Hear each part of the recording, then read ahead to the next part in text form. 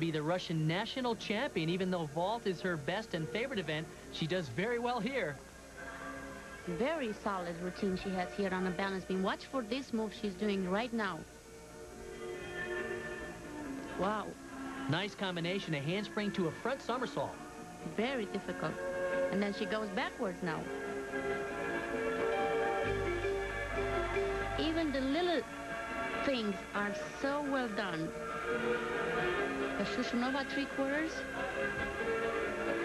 Her longtime coach, Lena Mashinskaya, coached her here in the St. Petersburg area. Now she lives in Moscow, and she's spending more and more time up there at their National Training Center and being attended to by Leonid Arkayev, the president of Russian gymnastics and the head coach.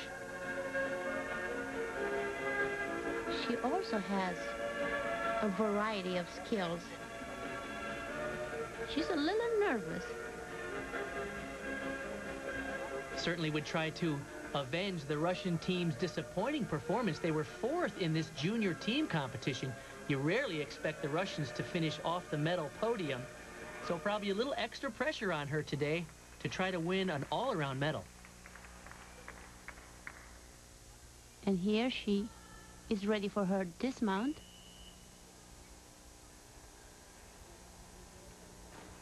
Double back. Very well done. Just a little step